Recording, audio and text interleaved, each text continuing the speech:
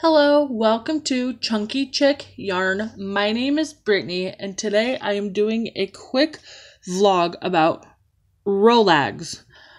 Real quick, I'm using my phone to record this. The last video was made with my iPad, and for some reason that thing just zooms the heck in really bad when I try to record it with this. This does too, but not as bad.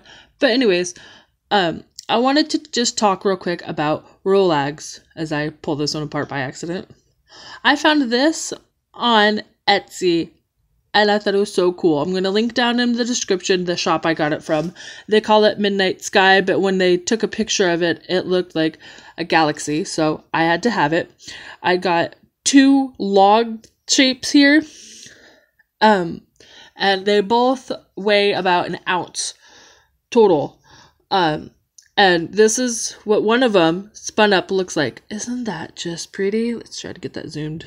Oh, not zoomed, focused. It's just so sparkly. I like it.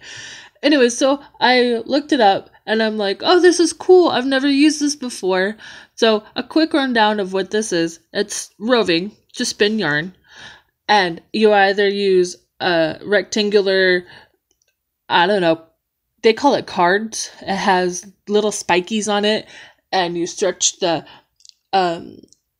roving over it, and then you make whatever design you want to make. You take either two knitting needles or sticks or something, and you roll them up, and it creates these really cool logs. I'm very bad at describing things, so I'm going to leave a link in the description of the video of basically how it's done.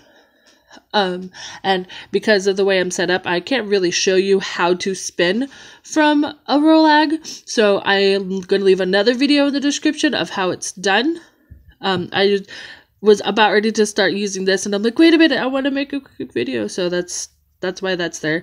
I like it because it's pre-drafted for you. You just have to literally pull. A lot of people will pull this apart to start, or some people will just go straight from the rolag, and then just like regular roving, get that, sorry, just like roving, you just take the two ends and you stick them together and then you just spin from there. It is really cool and I like it because yes, I'm still making art yarn. See how it's, it came apart. That's fun. Anyways, it's like thick and thin throughout, but it's not as bad as my other ones, so it looks a lot more neatly done. I am able to, get rid of that. I am able to spin yarn a lot faster than with a regular just ball of roving. And I'm like, why have I never heard of this before? I wonder if not a lot of people like using it. I don't know. But this is just a quick vlog. It's rambly. I'm sorry. That's just the way I am. I don't mean to be. I think I hit the important details, the way it's made, what it is. And I just wanted to talk about this. It's so sparkly. Oh, I can't get over it. And I like how easy it's made into the yarn. I will be making a update video of the yarn after I have spun it and I've made it into a skein.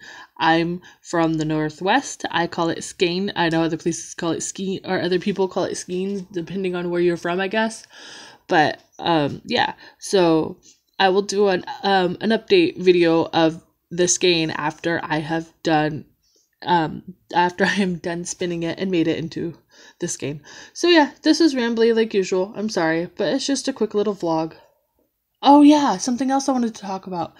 How easy it is for these little sparkly thingies to come off of it. Oh, I sat down and I'm like, oh, this is so cool. And the next thing I know, my shirt's covered. And not only the wool from here, but the sparklies from it, it just went whoo everywhere. And I'm like, no, I don't know if there's a way to take care of that. I also don't know how to wash this because from what I could tell, the way to wash roving or wash the yarn after it's made is to wash it in like warm water, but like not wash. You just let it soak in the water with some soap, and I use no rinse soap. But so I'm gonna have to wash it in cool water. So I'm gonna have to learn how to wash this stuff. I've never done that before. I don't know. I love learning about yarn and roving and things like this. So this is just gonna be a fun adventure for me. So after all that rambling, thanks for watching. If you made it to the end, take care. Bye.